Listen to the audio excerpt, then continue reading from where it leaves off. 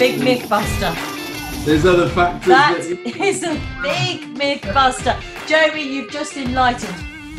Can I still drive if I have more than 12 penalty points on my driving licence?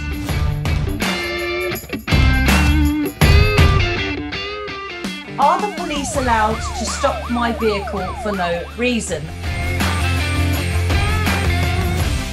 What is the legal limit for alcohol for drivers? I was just going to say that's why the guidance is if you're going to drive that you shouldn't drink anything, because no one can guarantee how the alcohol reacts.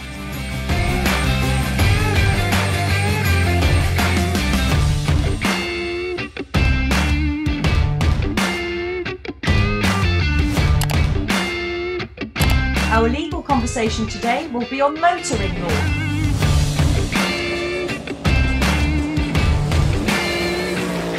If I do not stop for an amber traffic light, is it an offence?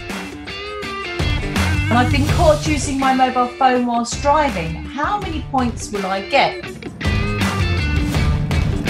But over the limit is over the limit. You know, there has to be a line drawn somewhere.